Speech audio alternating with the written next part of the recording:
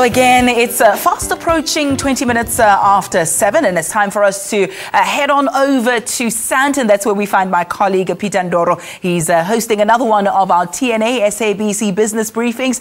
A very good morning to you, Peter. Tell us more about your discussions today. Are you happy with the microphones?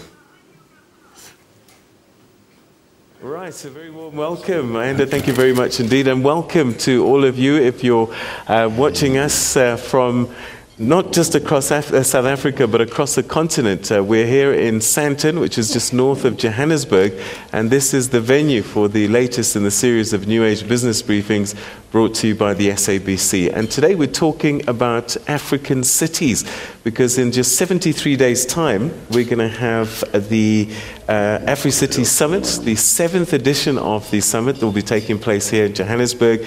And quite a number of issues will be on the agenda. The theme for the conference is Shaping the Future of Africa with the People, the contribution of African local authorities towards Agenda 2063. Now, if you don't know what Agenda 2063 is, you want to listen today. We'll talk about it, but this is something that every African should know about, creating the Africa that we want, and what role do local government play in reaching that 2063 agenda. A few statistics, I think, perhaps that we can put on the table just to kind of help us unpack the importance of this conversation. By 2050, 2 billion people will be living in Africa, which will make it the most populous region on the planet. And in fact, 1.3 billion of those people will be living in cities. They'll be urban dwellers. And this is, 2050 is just around the corner.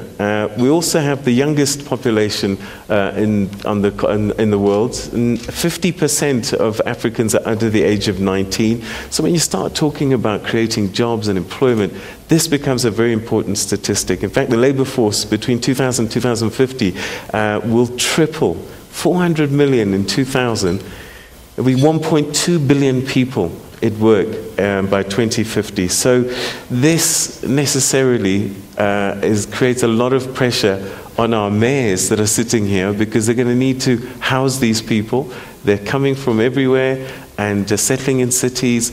What does that mean? Well, let's unpack that, and let me introduce you to our guests that are going to help us with this conversation. And don't forget, we want to get your thoughts as well, particularly if you're across the continent. We'd like to hear from you, Lagos, Senegal, Kenya. We want to hear what your thoughts are ahead of the AfriCities Summit taking place in Johannesburg in just 73 days' time.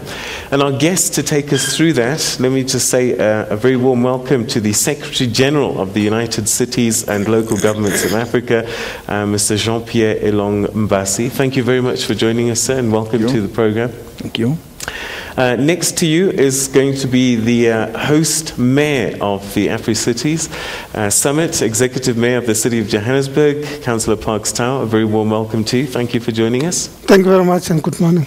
And next to you we have the the Chairperson rather, of the South African Local Government Association, helping, I suppose, bring all the local governments, local authorities to this conversation, wearing your hat. But you're also Executive Mayor of Manyoni Metropolitan Municipality, Councillor Thabo Manyoni. Thank you very much for joining us. Good morning. Thanks very much, Peter. Right. Okay. Perhaps if I could start with you, Mr. Mbassi, because we're talking AfriCities. That's the big conversation point. Why AfriCities? What is it about? And why should ordinary citizens like me be interested in what comes out of the AfriCities Summit? AfriCities is an event, the flagship event of the United Cities and Local Government of Africa. It came to be because our continent went through a huge change after the liberation of South Africa, the last frontier of colonization. And we realized that people found the new era of independence or liberty as a change of the ruling of the country, but not the ownership of their own lives. So many people across the continent wanted to be more in responsibilities, and they asked that they participate more in the mastering of their own lives.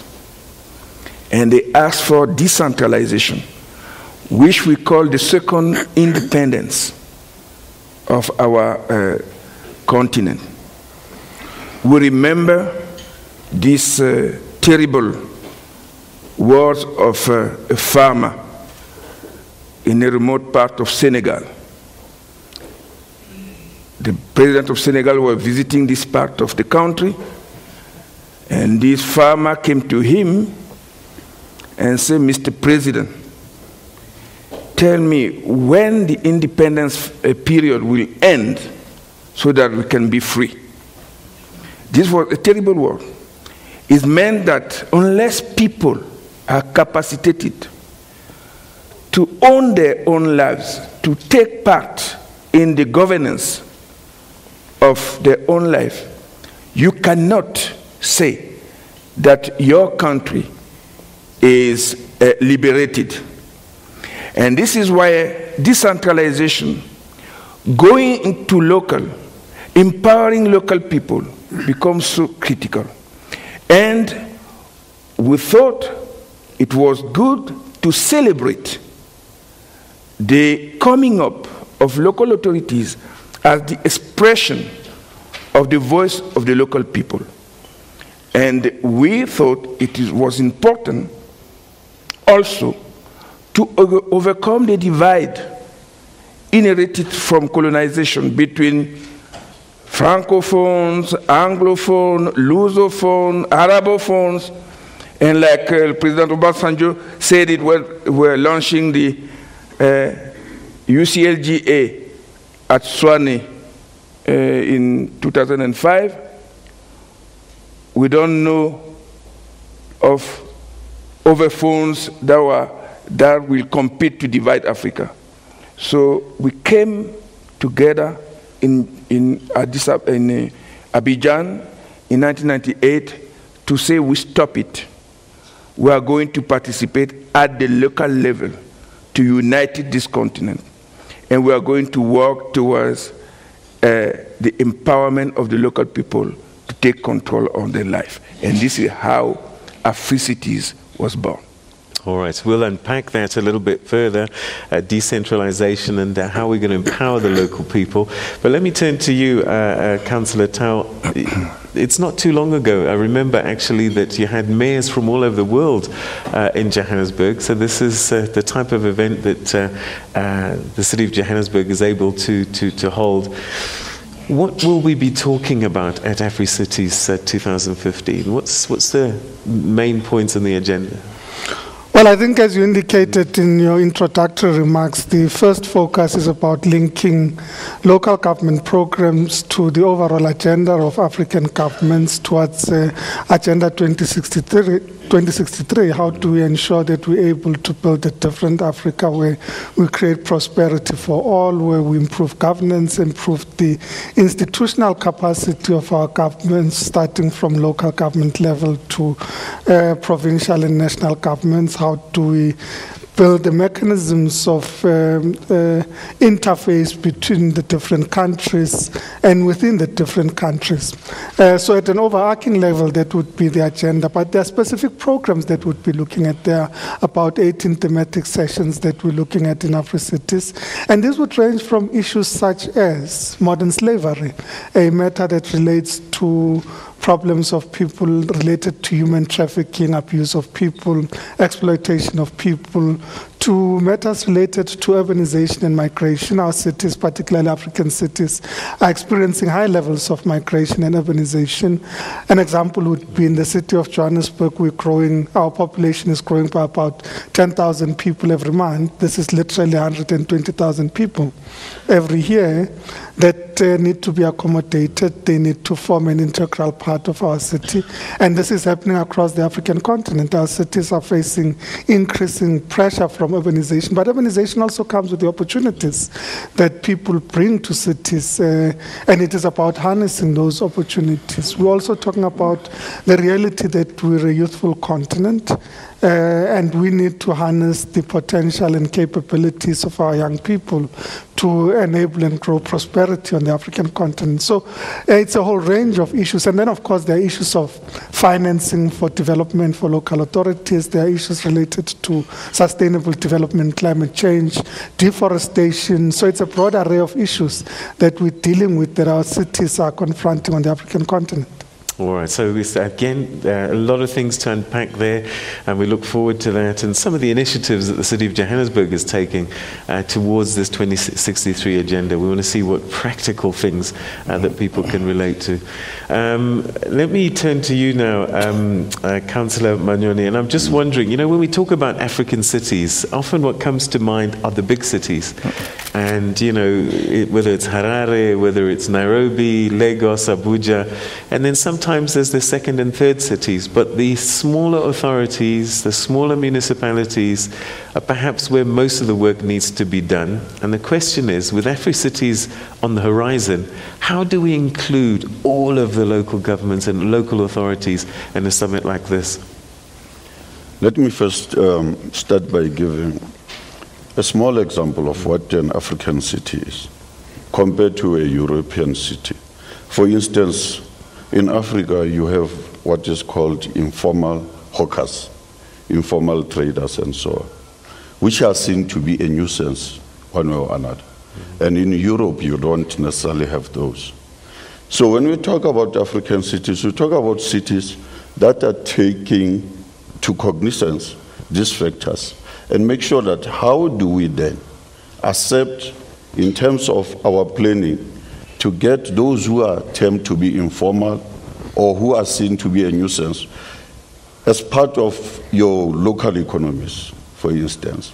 And the other thing that you mentioned in your opening remarks is about we're a youthful society in Africa and we have a large number of people in major cities. So here in Africa, we have to look into how we make sure that young people become part of our inclusive cities. They don't get alienated. They feel that they belong.